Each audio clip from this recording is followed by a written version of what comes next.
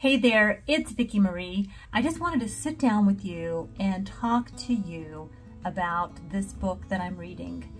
It's called The Artist Way. It's basically a program for people who want to get unstuck and tap into their creativity. And who doesn't want that, right? I mean, don't we want more fun, more energy, tap into that our creative side of us? I think we all have a creative side. Some of us express it in the kitchen, some of us express it in our journals, some of us, create beautiful art that we share with people and even sell it. The author of this book, her name is Julia Cameron. She wrote this book, I think in 1992, in the early 1990s, and it's been around a long time. She wrote it to help artists become unstuck, be able to create, just really rediscover their creative side. And millions have used this. It's a course in discovering and rediscovering your creative self. Now, I just received the 25th anniversary edition. This actually came out in 2016, so even this is, it's not new. The original one that I did was the 2010 edition, anniversary edition, and this is the one I've had for years, but I just decided to upgrade and do this one. My friend also ordered the 25th anniversary edition book, and she received the 30th anniversary edition book, so I didn't even know there was a 30th. We can't even find it on Amazon, so it must be really new. I don't know.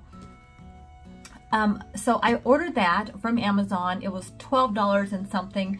I also ordered this companion manual. It's called The Artist Way Morning Pages Journal. You don't need this. This was like $17, almost $18. You don't need this.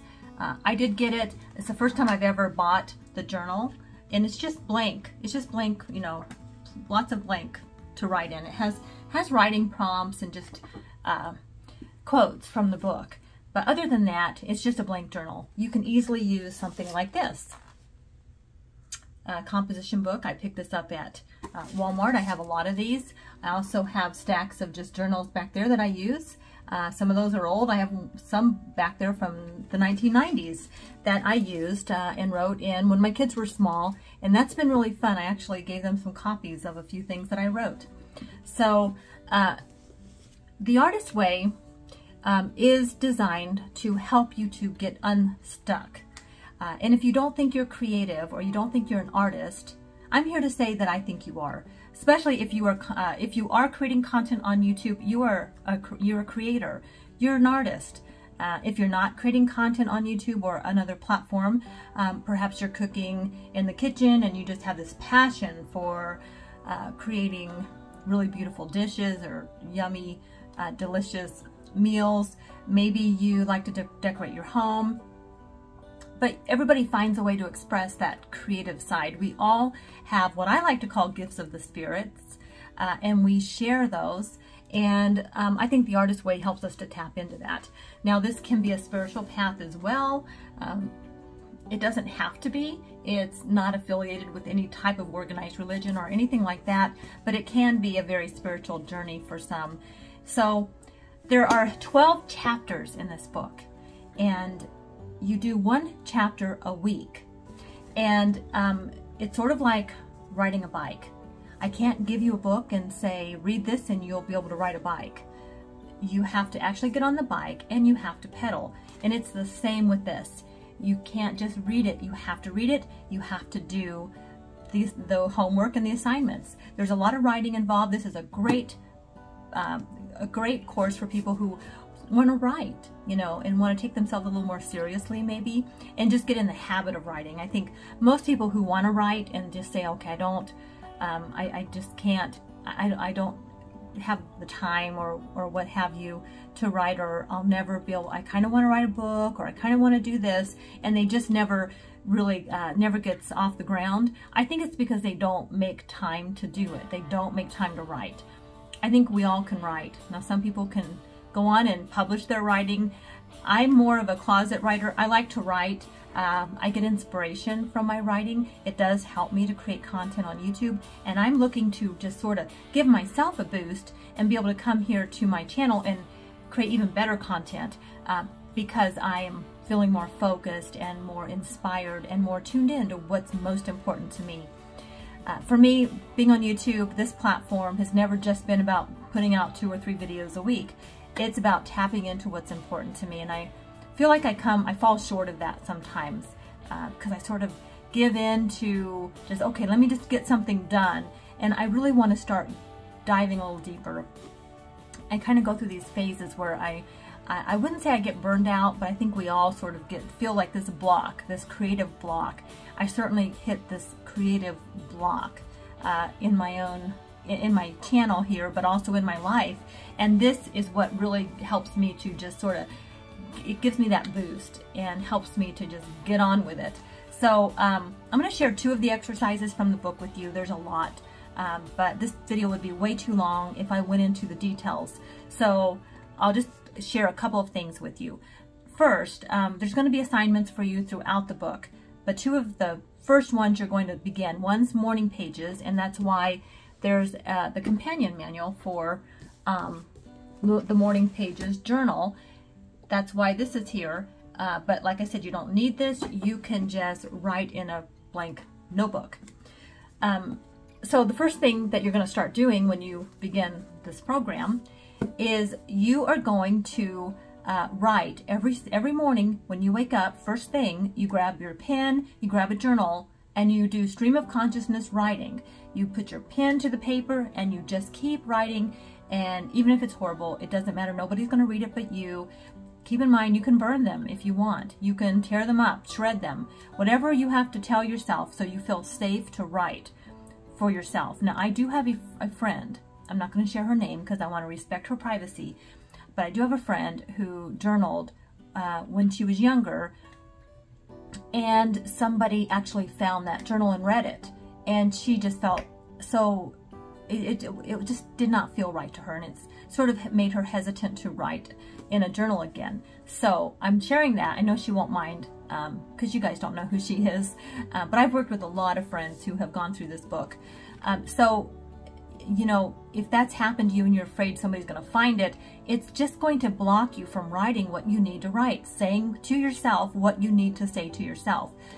This journaling process, it's stream of consciousness writing. It is like looking in a mirror, looking at yourself square in the eyes and saying, okay, girly, okay, guy, whatever, what's up? Let's talk. What's going on with you? And you discover as in the process what is important to you, what you really want out of life, why maybe you're going through the emotions and doing things but you're not feeling fulfilled. Like, there's a lot of work here and a lot of clarification, and it is like looking at yourself in a mirror. So if you're feeling a little bit hesitant to share in your journal because you are afraid that somebody might come back and read that, it will sort of hamper your ability to just be fully expressed. So that's why I always like to say, lock them up if you want. Get yourself a box with a key and lock it up if you have to. If you want, you can. Most of my journals I have kept. There are a couple I would like to burn before but if my family finds them, it's not anything that would bother me, but I write whatever I need to say. If I am feeling upset, angry, frustrated, my feelings are hurt, I know I can go to my journal and I can write whatever I need to say. And I do have a file cabinet that locks up, and I can lock them in there if I want to. But if I had something that I wrote that I really just did not want anybody to read, it could go in the shredder. Honestly, just rip the pages out and throw them in the shredder. Better to write it and shred it than to hold it inside and not release that. So that's my own opinion. So you just want to write and you want to share every morning when you first wake up. Write, even if it's just, okay, I got to do these morning pages again and I really don't know what to say, don't know what to write. You just write and write until you have filled up 3 pages. And once you've filled up 3 pages, and there are some other resources. I'm not going to go into those because you don't need those. This is the basic program, and if you are curious about the artist way, this is how I recommend that you would get started. Just doing them freehand in a notebook, 3 pages every morning. Don't stop writing. If you get into where you don't know what to say, I don't know what to say, I don't know what to say, I don't know what to say. Oh wait, I remember. Oh, this is really bugging me. Oh geez, he made me so mad yesterday, or you will be surprised, and you don't want to filter it. This is not something that's going to be published. You're not writing a novel. You are just getting out the garbage that's all stuck in here and helping you to stay blocked. So that's what morning pages are, and I would highly recommend that you do them, even if you just commit for, you know, the 12 weeks that you're doing the program and you never want to do it again.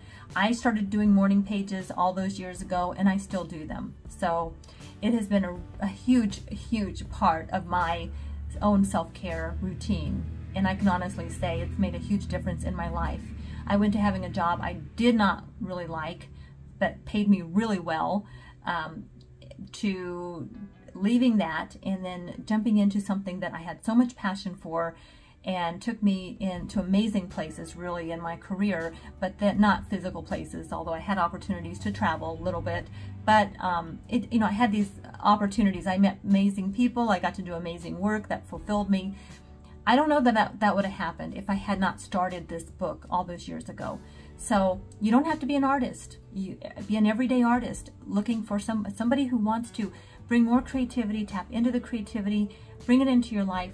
Figure out what makes you smile. What are you passionate about? What makes your spirit soar? That is what you're going to find in this work. So I recommend it. The second exercise I want to share is just every week you will be asked to go out and take yourself on a creative artist date. And that just means you go out by yourself and you do something that you enjoy doing. You have to enjoy it, and you have to be by yourself. And you want to explore, and you want to, you know, bump up against the, like, ideas and things. Like if you like to quilt, then going to a quilting store and just immersing yourself in those things that make you smile. If you like to bake, then going to the bakery department or the ingredient, like a baking store. You know, like we have this bakery where you can go, and you can, you know, they have all kinds of stuff if you want to bake at home, but they bake cakes. So that's a fun place to go. I mean, baking is, I love to bake, but it's not my primary passion, but I do like to go there. It's fun. You know, I can go in there, get myself a cupcake and peruse all the aisles. It's not about buying anything. You don't have to buy anything. This one gal in our group, she used to go to the Dollar Tree and spend $5. Like, I'm just going to go to the Dollar Tree. Sometimes that's what she would do by herself, and she would just spend $5, and it was not a like buying necessities. It were, you know, 5 things that made her smile, you know, that kind of thing. So you can take yourself to lunch, go to a movie by yourself, but you have to go by yourself, and it's really powerful. You start to develop this confidence and strength, and you know, be safe. Of course, in this day and age, we have to be mindful of certain things, but you know, you want to be mindful. I love to go to the park and sit on a bench with a cup of coffee and just kind of watch, this time of year, look at the flowers, or go to the lake and watch the ducks. So whatever lights you up, go do it once a week. Go for an hour and just take yourself out on an artist date. You're worth it, and it does really help.